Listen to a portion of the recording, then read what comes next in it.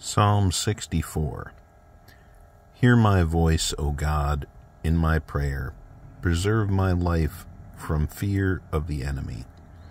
Hide me from the secret counsel of the wicked, from the insurrection of the workers of iniquity, who whet their tongue like a sword, and bend their bows to shoot their arrows, even bitter words, that they may shoot in secret at the perfect. Suddenly do they shoot at him, and fear not.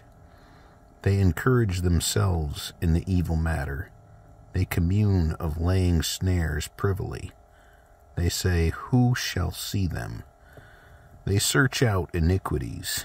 They accomplish a diligent search, both the inward thought of every one of them, and the heart is deep. But God shall shoot at them with an arrow. Suddenly shall they be wounded. So they shall make their own tongue to fall upon themselves. All that see them shall flee away. And all men shall fear, and shall declare the work of God, for they shall wisely consider of his doing. The righteous shall be glad in the Lord, and all shall trust in him, and all the upright in heart shall glory.